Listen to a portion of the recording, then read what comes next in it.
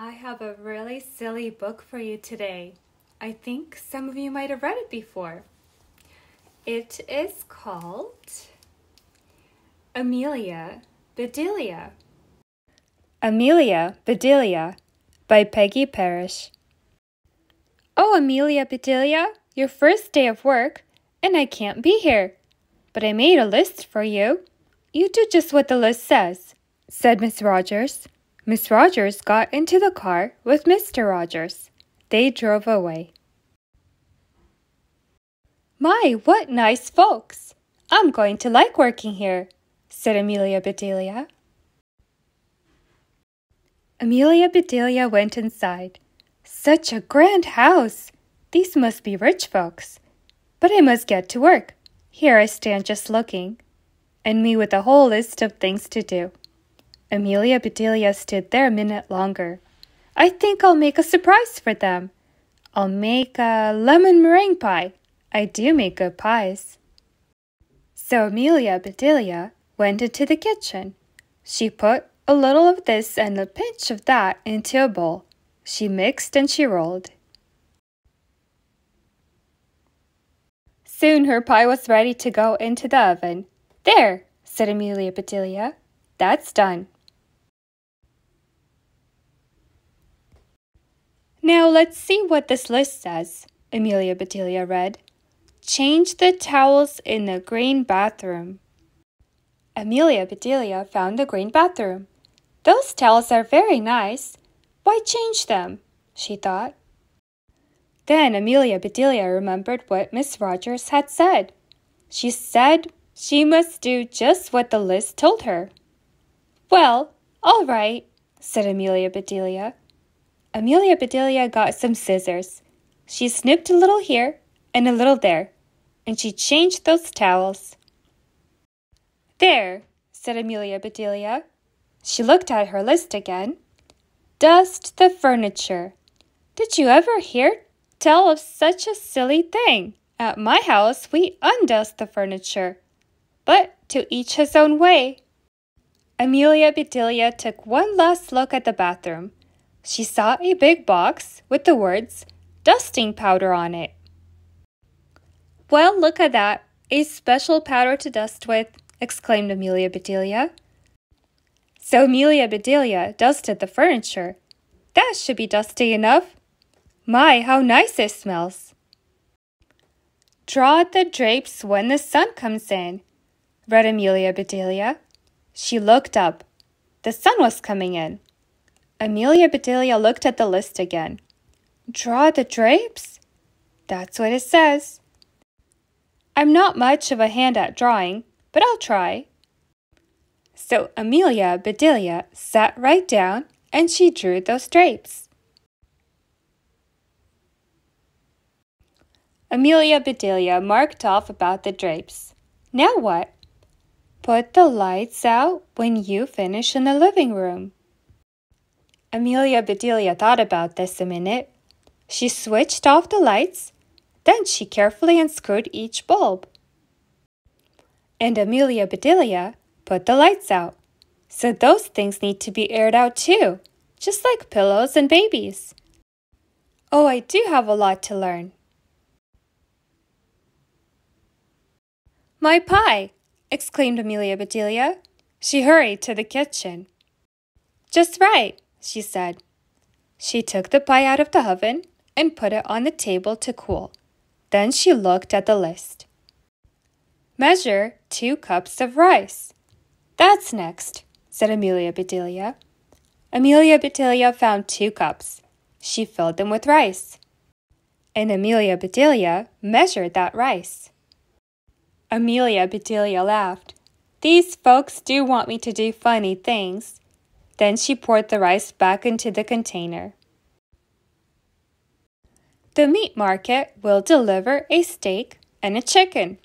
Please trim the fat before you put the steak in the ice box, and please dress the chicken. When the meat arrived, Amelia Bedelia opened the bag. She looked at the steak for a long time. Yes, she said, that will do nicely.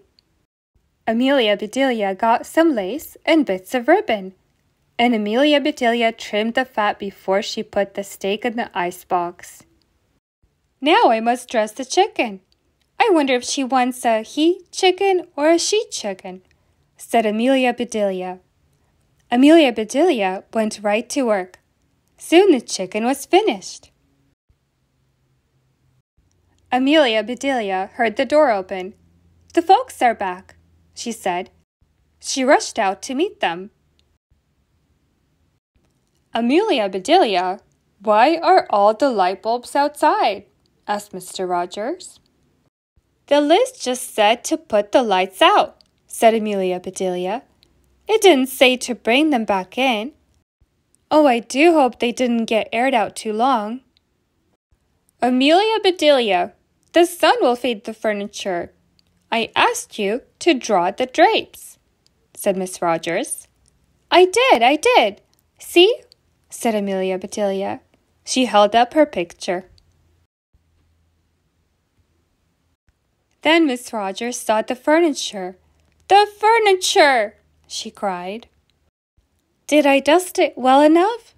asked Amelia Bedelia. "That's such a nice dusting powder." Mr. Rogers went to wash his hands.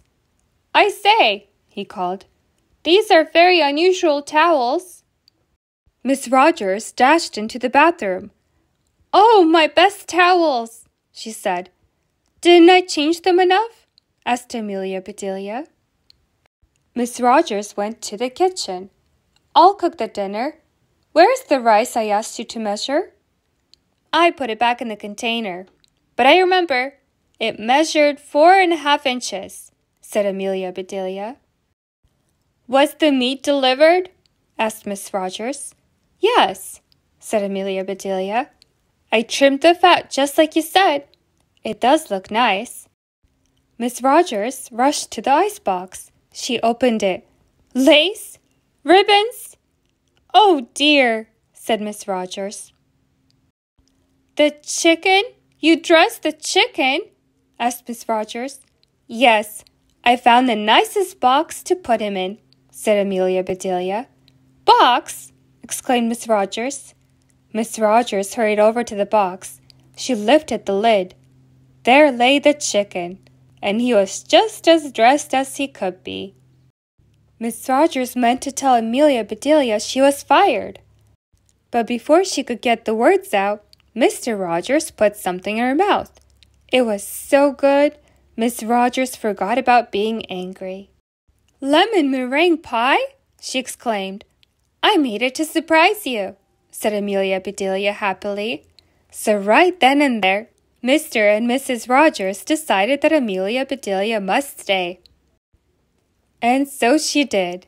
Miss Rogers learned to say, undust the furniture, unlight the lights, close the drapes, and things like that. Mr. Rogers didn't care if Amelia Bedelia trimmed all of his steaks with lace. All he cared about was having her there to make lemon meringue pie. Amelia Bedelia is so funny. The way she did everything. Well, it was just like I said in the list, right? Draw the curtains instead of close the curtains. What was your favorite part of the story? I liked the part where Mr. Rogers tried the lemon meringue pie and he loved it. I hope all of you guys are enjoying reading fun books like Amelia Bedelia and many more. Have a fun-filled day, everybody. And just a reminder, you are important, you are smart, and you are loved. I will see you very soon. Take care, guys.